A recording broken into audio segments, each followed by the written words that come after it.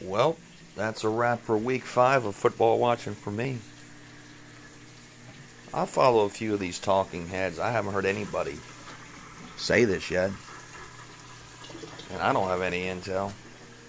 But I read the statement from Turbin Meyer about that was a gut-wrenching something or other loss the other night when his Jaguars blew a 14-0 lead against the Bengals, right?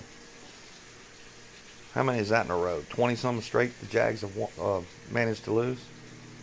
Does anybody else get the feeling, just a feeling, that Coach Meyer will pull a Saban very, very soon? The dude's a college coach. The dude's had health issues. Sound familiar? The dude took a job to coach in the NFL in Florida because the weather's nice. Didn't Saban coach the Dolphins for about a cup of coffee? Didn't he say, I'll never leave Miami, and the next thing you know, he's on a plane to Tuscaloosa? If you think Urban Meyer, his people, haven't been in contact with USC, you ain't paying attention.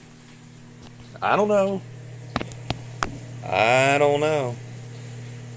But why would that guy, I don't care how much they're paying him, does he have an escape clause? Can he breach his contract?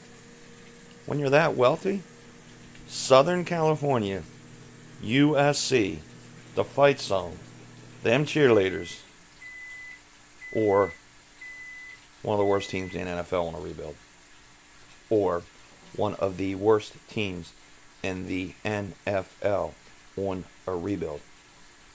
Sure, he's got a great quarterback. It should be a star. But why would you not leave? I'm going to save this. Probably just sleepdog being conspiracy guy. But I think I'm on to something. If any of those cats like Colin Cowherd breaks this out this week in his show, I'm probably going to have to sue him. Because this was my theory. Later.